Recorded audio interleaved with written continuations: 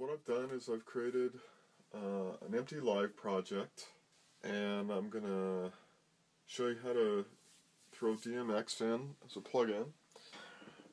I have my project here. First thing I'm going to do, by default a new project has returns set up, but in this one I deleted them just so I can show you, if you're already using them for something, how to put a return track in. So I'm going to insert a return here. So I have my return track. I'm going to go into my plugins.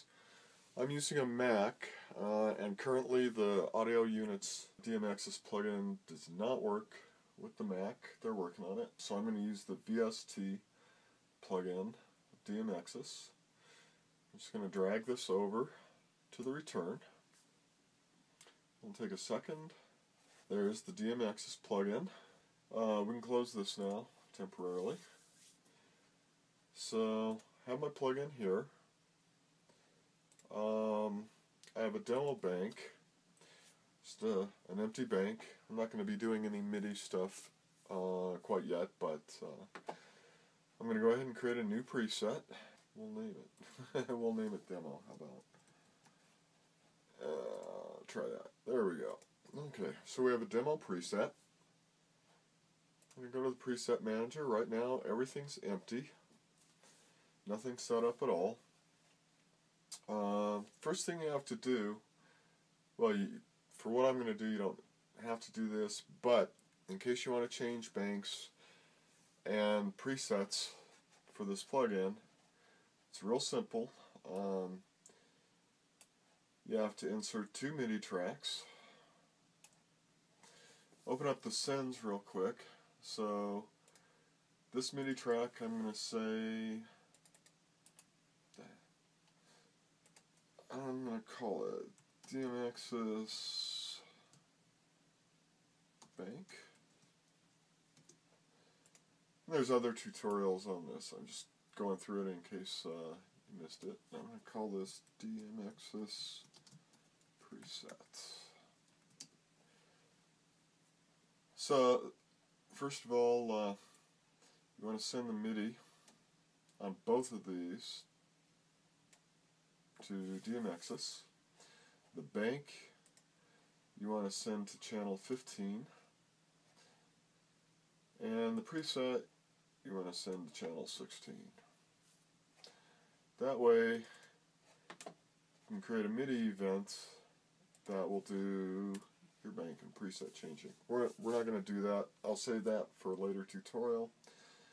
Right now I want to be a little creative with just showing you how to set up a fixture real quick in DMXIS and do some interesting things with the sound tracker.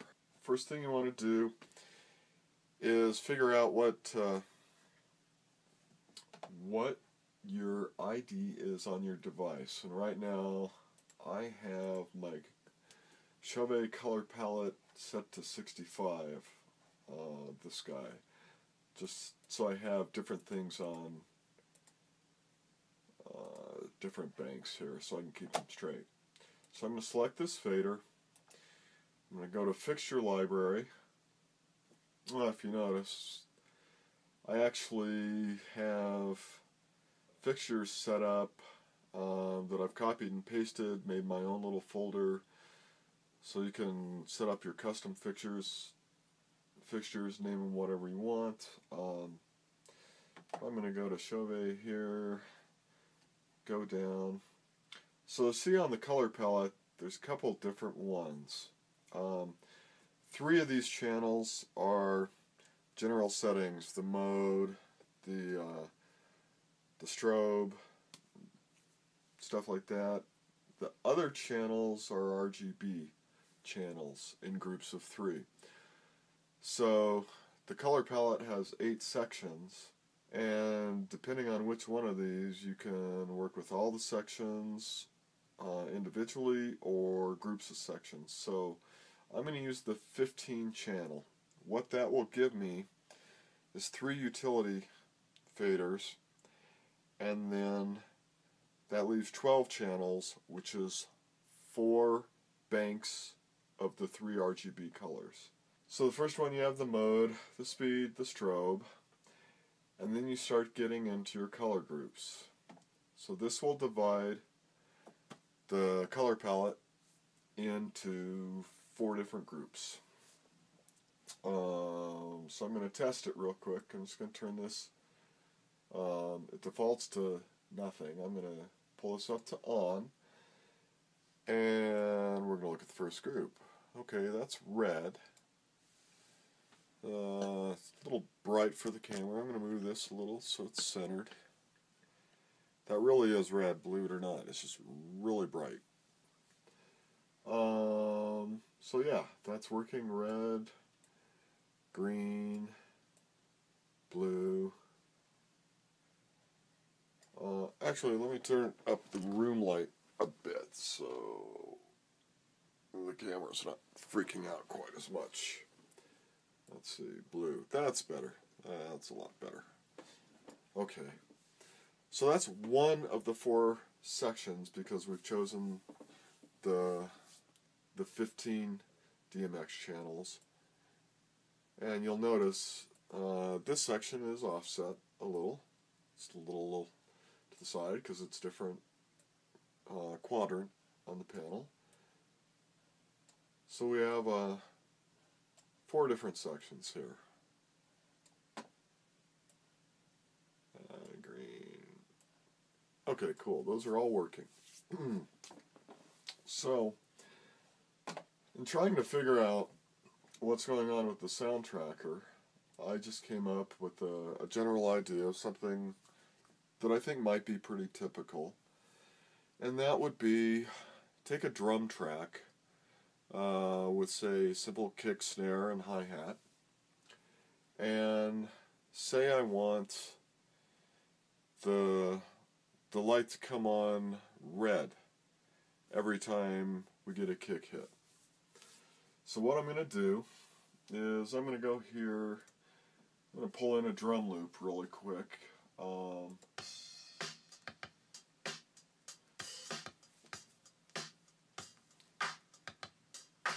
know if you can hear that. Let me turn it up a little bit. That's pretty cool. Okay, I'm going to just pull that over. So I have our drum loop. Play it again real quick so you can kind of see.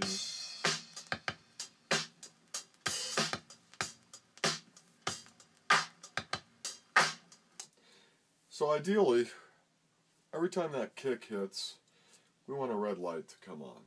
What I'm going to do, so I'm going to take this puppy. Oh, there's my send. So this is my audio send to return A. What this puppy is going to do is it's going to take the audio from this track and it's going to send it to the DMX channel. So if we play this, we look at our DMX, what we can do,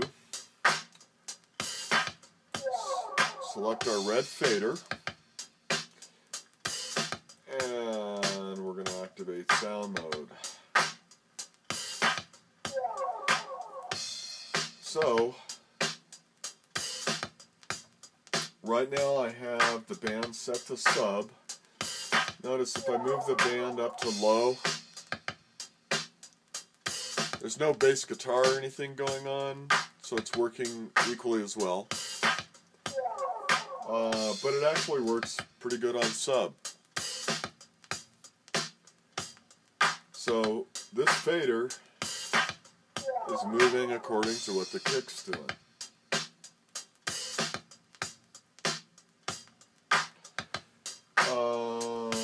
Another thing we can do, let's pull the attack down so it happens really quick. It's right on the beat now. And let's go ahead. The level, notice if I pull the level all the way down, we're not getting any response. So if you got other stuff in the channel and you just want that kick, you can tweak this level setting so it's just recognizing the kick. And you can change the direction. I like what that's doing right there. So I'm going to stop this, and I'm going to go, okay, that's only one of the quadrants, but I want all of them to do that. So I'm going to double click on that. That's going to select all the red channels.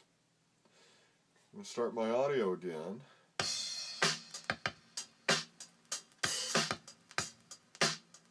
Now we're taking all of those channels with the red. And that's pretty bright. You can see what it's doing. It's really freaking the camera out now. So probably too bright for the camera. Good idea.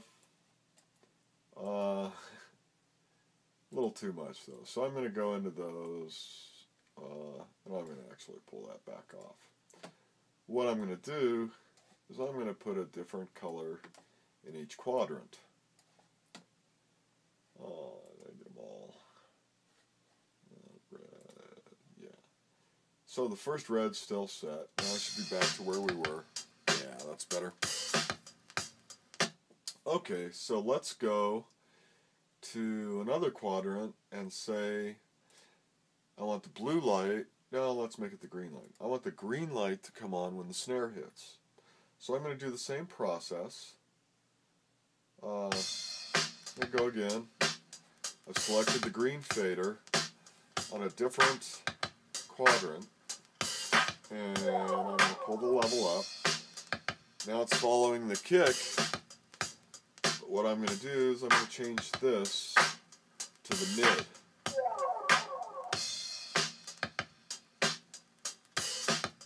So now I've got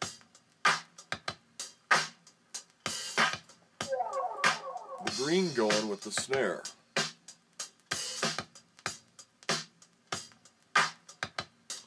And maybe you can watch the fader to see what's going on.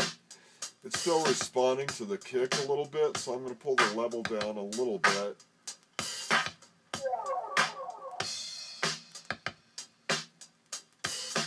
That's a little better. Notice if I put this on high,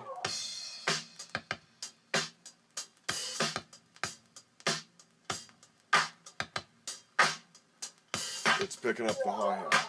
So I'm going to pull this back to mid. Kind of wish there was a range on the frequency for these. There's probably a way to change the script a bit to do that. But let's do one more thing. Let's go to our far bank, and I'm just going to pull up, let's see, that's white, and I don't want pink. How about yellow? Let's take these guys, these two, and make those sensitive to the hi-hat. Pull it down a little bit. That's really bright.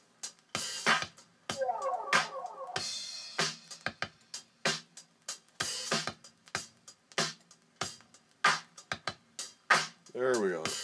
So now we got three different colors going. We got the red on the kick,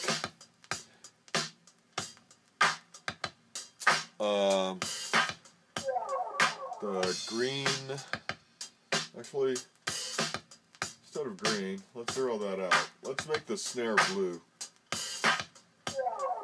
I'm going to pull that off, and I'm going to make the snare blue instead. There we go. There we go.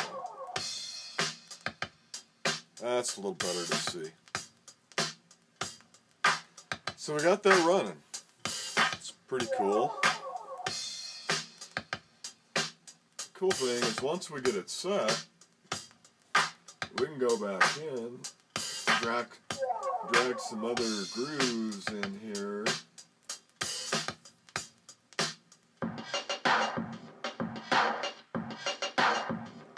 So we're using using the same preset.